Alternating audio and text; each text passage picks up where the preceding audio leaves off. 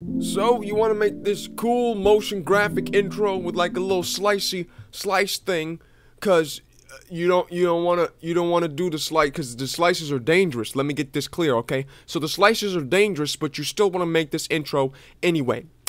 Make sure you put on protective armor. Hey guys, welcome back to TutsByKai. I'm Kai, and today we are back in GIMP once again. First, before we head into Blender, we need to make something in GIMP real quick. So, that's what we're going to do. We're going to go ahead, and I'm going to open a new image here. This new image is just going to be, we're going to just do a square, so it's going to be 2000 by 2000. And we need to create some slices before we go into Blender. So, I'm going to go ahead and grab our little lasso tool here. And this works in GIMP, it works in Photoshop, it works in whatever image photo manipulation program you're using. I'm going to go ahead and just real quick, just use the lasso tool and just draw a slice like this. Just draw it down with my mouse and just back up and then connect them like that. Then hit enter. Now I'm going to hold down shift, do the same thing again. And then just all the way down, right?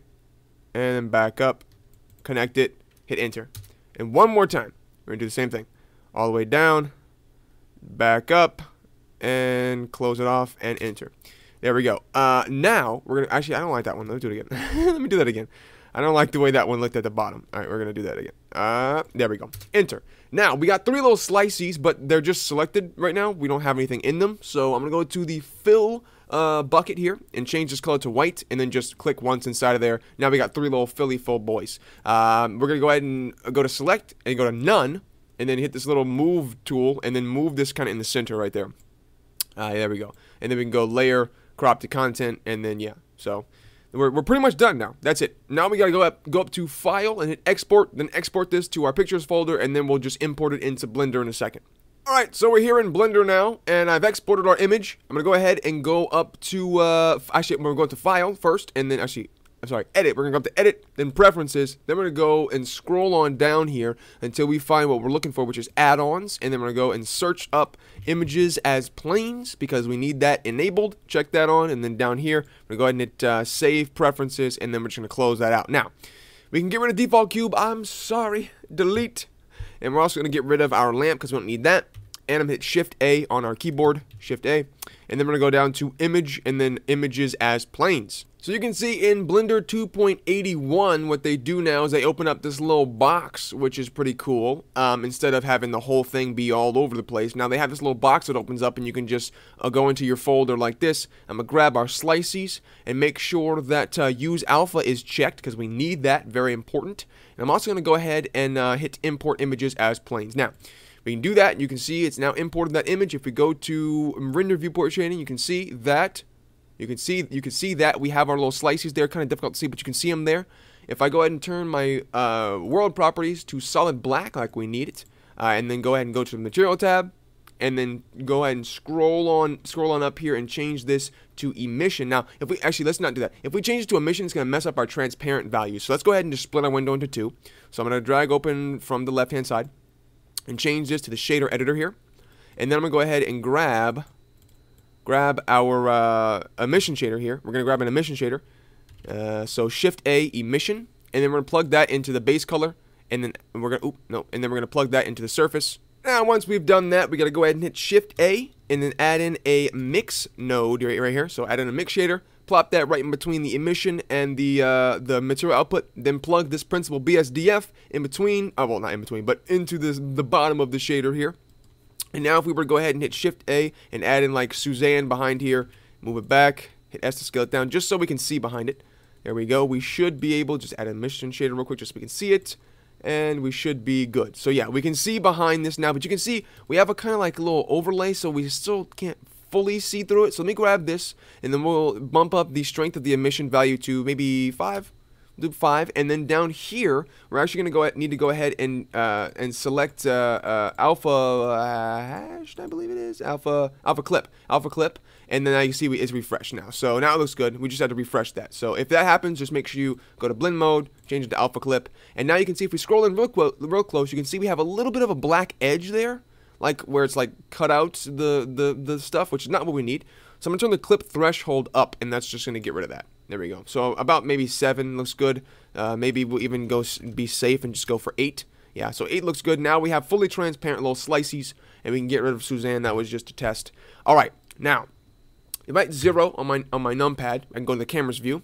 If I select the camera and then hit Alt-G and Alt-R to clear the rotation and the location, I'm going to hit RX90 on our numpad to rotate the camera 90 degrees on the X-axis. Left-click to confirm that, and then I'm going to hit G and double-tap Z to move this camera backwards. Now, we can't see anything because it's solid black, and our slices are facing the wrong direction. So, I'm going to go back to, I'm going to do material shading right now. So, I'm up here material output. Then I'm going to close this because we don't need that anymore. Just drag that open, drag that closed, sorry.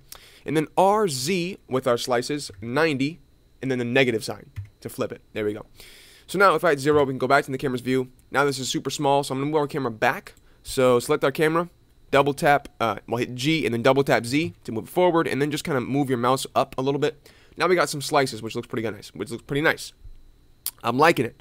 If we go ahead and hit Shift A, we can add in some text finally. So hit text right there, and then RX90. Now we got some text. Boom, I'm excited. And now we can see we have this little weird glitching. We need to move the text backwards a little bit. So GY, just move it back just a little bit, just so it's behind the slices. Now, if we go to the text tab over here on the right-hand side, boom. And we go down to alignment and then horizontal. We can change this from left to center. And now we're going to go to font. And this little font folder right here to open up our fonts folder. And now what I'm going to do is I'm going to open up a font, which I found my font folder, which is right here. I'm going to open up a font called Mad Joe, and we're going to use that today because it looks pretty good. And I'm just going to go ahead and click that and hit tab to go into edit mode. I'm just going to change what this says because I don't want to do text today. I want to do like feral. That looks pretty cool, right?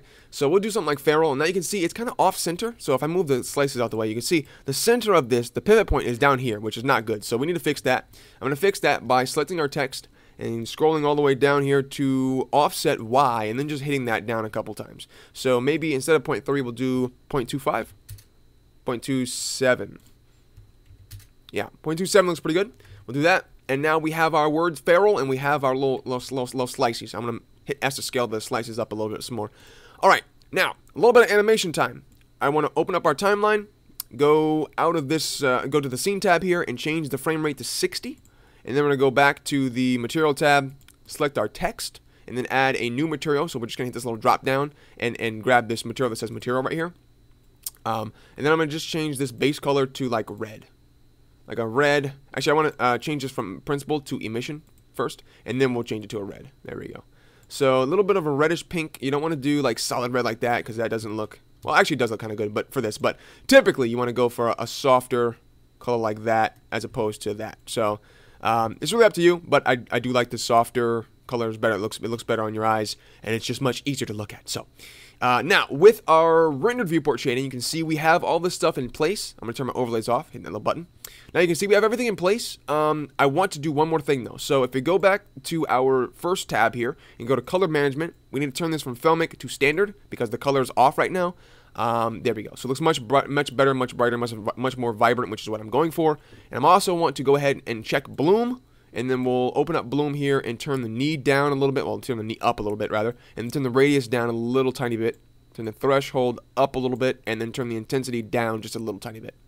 So that looks pretty good. I like it. Looks good.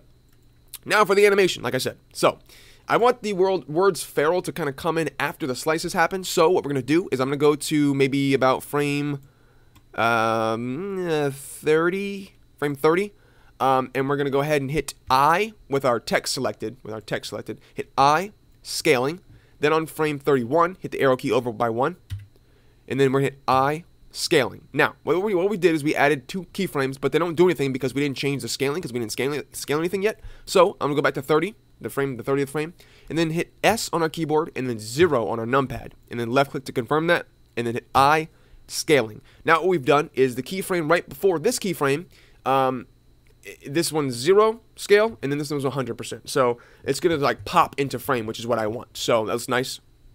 But I don't really want it to pop 100%. So I'm gonna grab the 31 keyframe and hit G to move it over by like 2 frames. So it goes like this. So boom, boom, boom, boom. There we go. So if I play this, it's really quick. You can see, really quick, but it looks pretty good. All right, now for the rest of the stuff. I'm going to turn viewport denoising off, by the way, in the scene tab here, so yeah, that as well. With the slices,